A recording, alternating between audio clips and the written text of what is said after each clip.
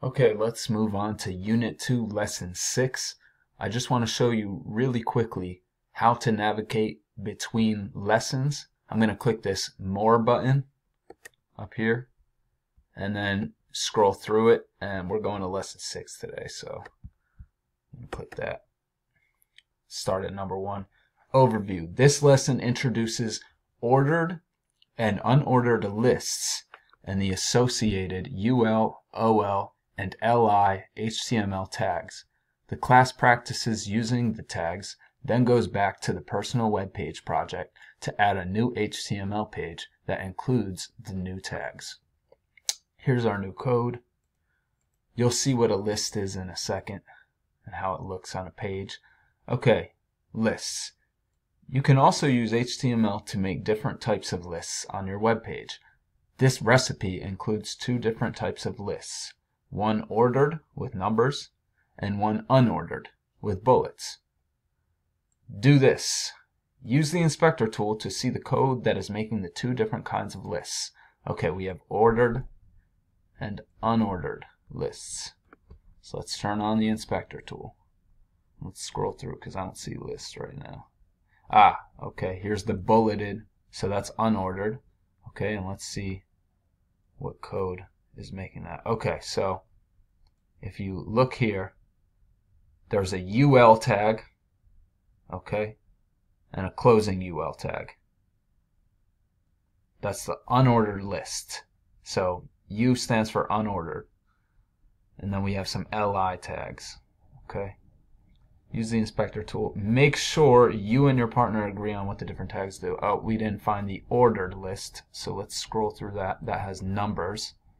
Okay, here's the ordered list. Whoops. What's going on with my inspector tool?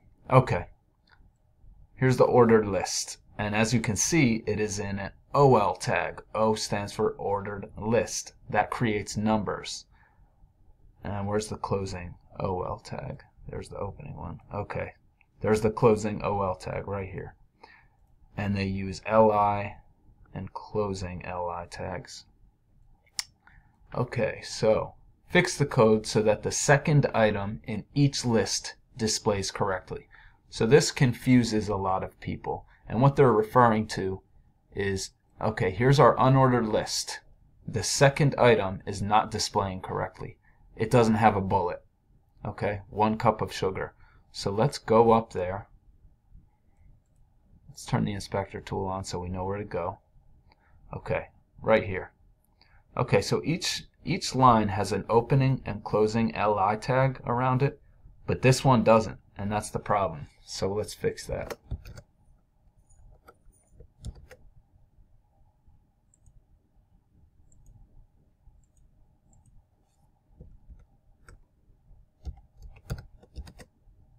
Okay, so let's see if that added a bullet. Yes, it did. So there was no bullet here before, and now there is. Now let's scroll down. And in these directions, sure, it goes 1, 2, 3, 4, 5, 6.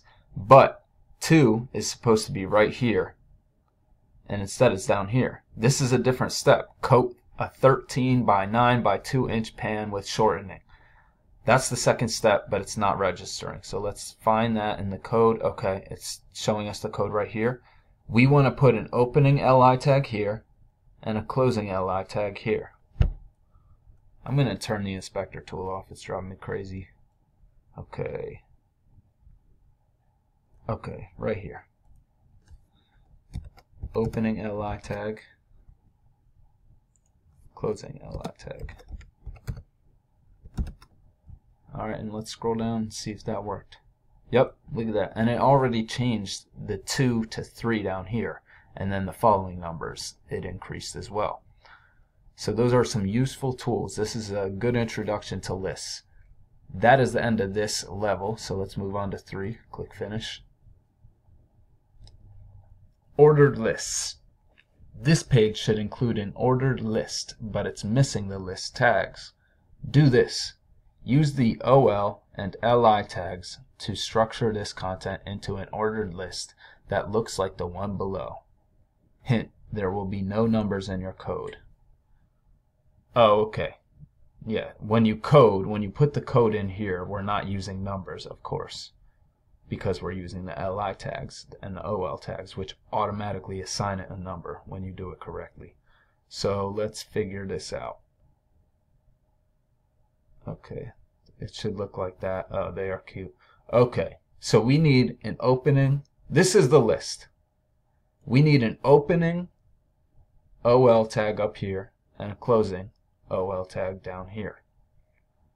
Let's do that first. There's my opening ol tag.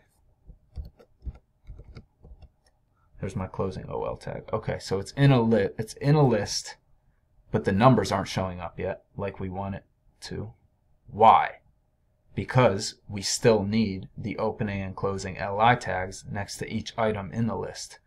So I don't want to do this 5 times. So let's copy the opening tag, right click it, copy, and then right click over here, paste. Okay, this will save you a lot of time. Did I do that right? Paste. Okay. Alright, but the numbers still aren't showing up. Why? Because we need a closing li tag. And again, I want to save myself time, so I'm going to do make one closing li tag. Oh wow, that made the entire list. However, we want to do a closing li tag on the end of each item because that might mess up the code if we were doing a larger project. So let's be proper and do this.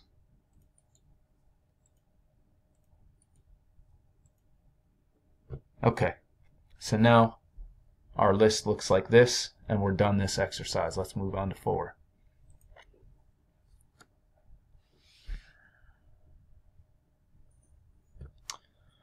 Okay, we just did an ordered list. Now we're doing an unordered list. This page should have an unordered list, but it's missing the list tags, so it sounds like we're about to do the same thing we just did.